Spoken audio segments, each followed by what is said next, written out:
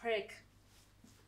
It's always such a pleasure to arrive to your smiling face. You got a problem, a big one. What is it?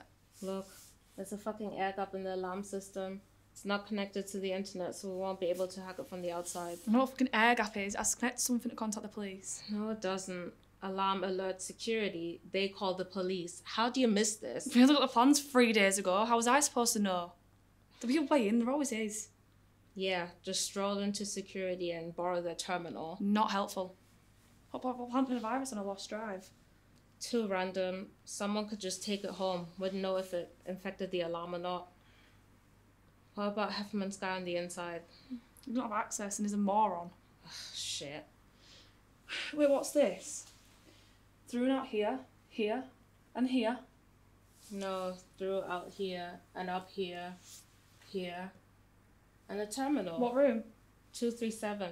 Building 2 IT support. Yeah. And still people there 24 hours. One technician who probably spends his whole time watching films and who, unlike security, won't be We armed. could set off the fire alarm, they wouldn't even be there. Yes, That's it. that's the way in. 10 million, here we fucking come.